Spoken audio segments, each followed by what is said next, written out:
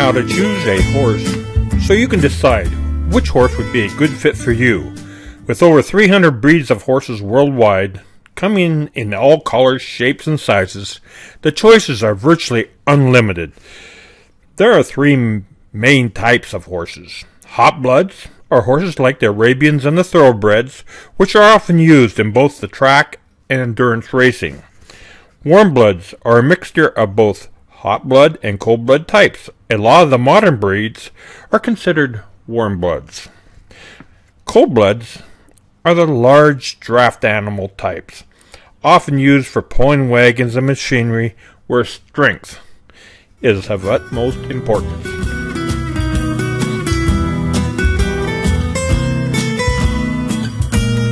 Horses come in all sizes. Here we have the mini horse, Thumbelina, reported to be the world's smallest horse, being only 17 inches tall.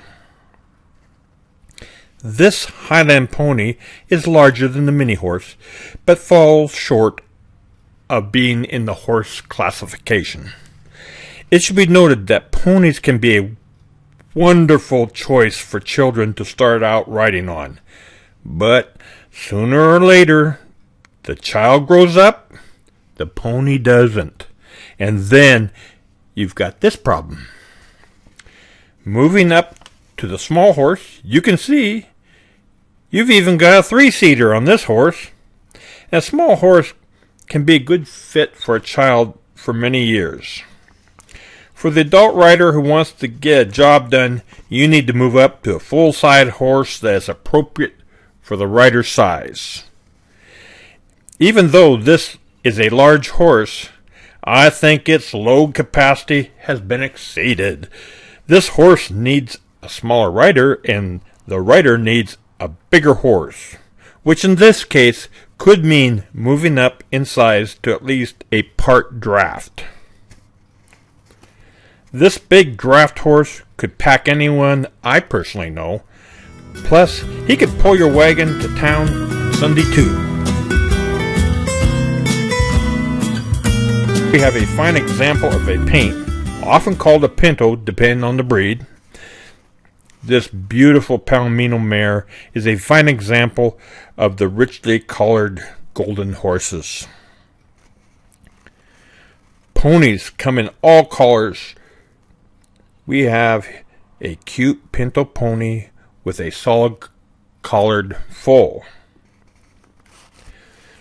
Now here we have a buckskin Norwegian fjord with plenty of good bone and muscle to pack a larger rider or even pull a cart. The Appaloosa color breed was started by the Nez Perce Indians in the northwest United States. This horse has a blanket over its rump.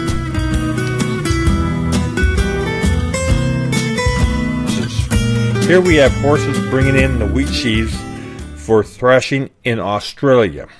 I personally saw this similar scenes on our farm in the mid-50s.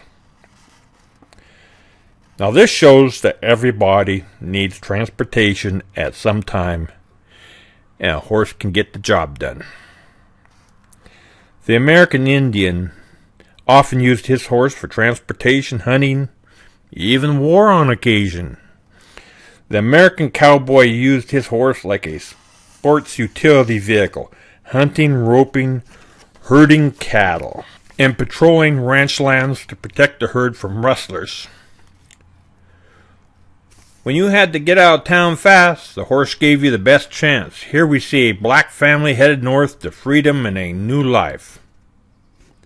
The horse was used in agriculture well into the 50s. I personally used a horse to pull logs out of the woods, pull wagons, moving produce and equipment around the farm. Here we have a palace guard in Spain. Not to be outdone, in London, it has a palace guard also on a horse. We have horses and carriages lined up like taxicabs outside this establishment. They are still a tourist attraction and very much appreciated in cities such as Seattle, Victoria, BC, and even New York City.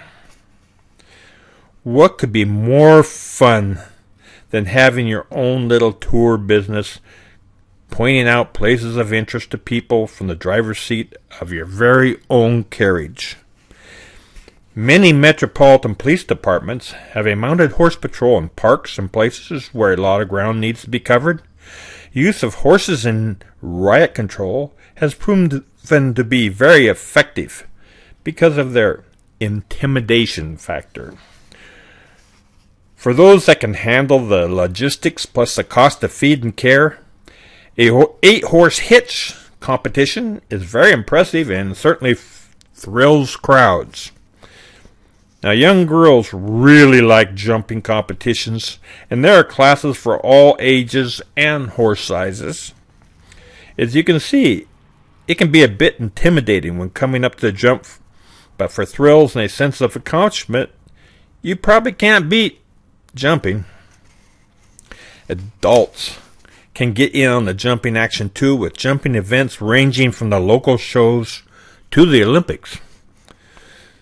There are so many show ring competitions for different riding disciplines. You can choose your favorite. Don't want to ride? You can show a pony in a halter class. This ribbon winner is a beautiful Appaloosa colored mare with her foal. Some people prefer the elegance and grace of dressage competition. Others prefer the rough and tumble barrel racing and making that dirt fly. Want to socialize with some friends and get together with your horses? Then form a drill team, practice a bit, and enter some competitions. And maybe even a parade or two. Want to have a lot of fun? Teach your horse some tricks. Then you can go out and start entertaining folks. Maybe even make a little money on the side doing it. Some people prefer just to ride their horse to town every so often for the day. There is nothing better, in my opinion, than just getting out in the great outdoors and riding your horse across the open fields and on the wooded trails. The peace and tranquility are amazing. It's just a great feeling when your horse is waiting at the gate to welcome you home at the end of the day.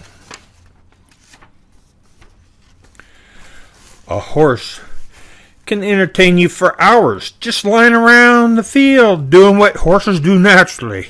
I guess that's where they got the term horsing around, huh?